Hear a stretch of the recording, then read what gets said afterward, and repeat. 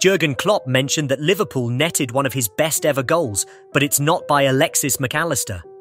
Jurgen Klopp described Darwin Nunez's fortunate opening goal in Thursday's 3-1 victory over Sheffield United as one of his favourite goals ever, as Liverpool reclaimed the top spot in the Premier League. The Uruguayan striker scored his 18th goal of the season in the first half by intercepting goalkeeper Ivo Grbic clearance, which then deflected off his backside and crossed the line.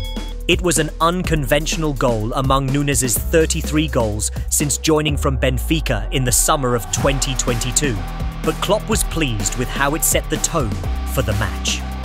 Despite Conor Bradley's own goal equalizing in the second half, Alexis Mac Allister and Cody Gakpo's goals secured the victory for Liverpool. Klopp expressed satisfaction with the hard-fought win, which propelled them above Arsenal and Manchester City with only 8 games remaining. "As a manager, you have to take the game as it comes," Klopp commented. "I would prefer to be already 5-0 up at this point, but that's tricky. We scored one of my favourite goals ever to go 1-0 up, because I think a striker occasionally needs moments like that.